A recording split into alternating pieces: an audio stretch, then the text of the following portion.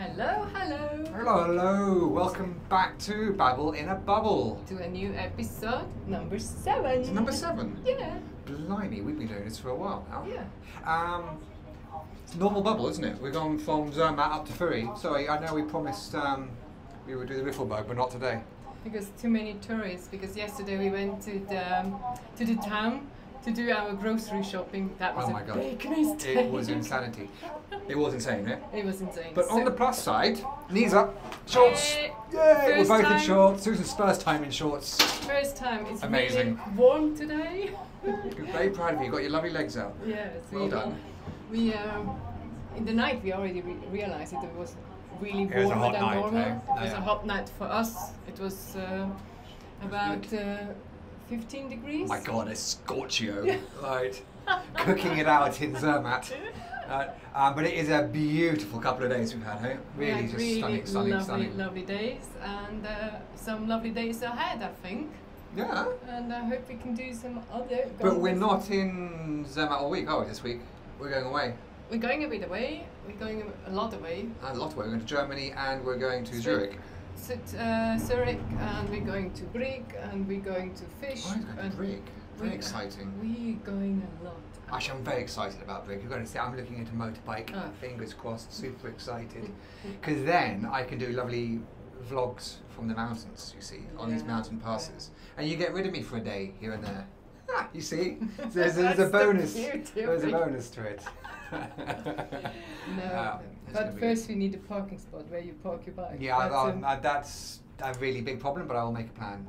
So if someone watching from Zermatt community and know a place where he can park his bike, please bring it on. Bring it on and let him know. Let me know. He will be the happiest kiddo ever. I will be a little kid jumping up and down like I got all the sweets. It'll be so good. Because we were super happy and lucky that we got a parking spot for our car, so maybe. Maybe. I mean, otherwise I will figure out how to park a bike in our one parking spot somehow, if I'm allowed to do it. Okay? I don't think so. No, I will make a plan. I'm going to talk to him tomorrow. The parking spot is a bit tight. So it'll be. Well, it's fine. In fact, I'm very optimistic about this because this needs to happen. This is, I mean, why live in such a... like, this is motorbike heaven, these passes. I know. Yeah. Enough of me and motorbikes. Yeah. I hope the whole world out there is okay. What happened to us this week? A lot. I mean... You looked lost when I asked that question. No, because it was so much going on. Because I was in Zurich this week as well for one day. No, you weren't. I had a day alone. I had a day dog sitting. And that was unexpected, very long, because we got stranded, and that was not Who knew that Swiss Rail, SBB, that's replaced for the most efficient, most organised, and then you were going backwards in a train? No, we go backwards because the tunnel, which we had to go through with our train, something was happening in it, so technical problems, they said, so we had to go backwards and waiting for another train. But it was a tourist train, which had all the tourists coming up to Zermatt, but they only did the announcement in German. Only the announcement. Which is a bit weird, because even its canton is a French, German-speaking canton, so... But all survived and all came up to Zermatt. Just a long day, eh? 3 hours later than expected, so... And that I really realized when I was in Brig and we got out of the train, that was around 8 o'clock at evening. It was so hot and it was so warm. And then I got up 1.5 hours later, 2 hours later in Zermatt, and it was, oh my God, where's my jacket? I need a jacket. Welcome to the mountains, baby. And there were really a lovely couple which came up with me on the train.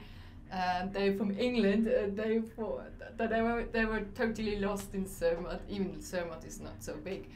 But then I called the hotel taxi because they were freezing as well. So then you realize it's quite cool. Don't make people like we used to. Toughen up, people. Come on.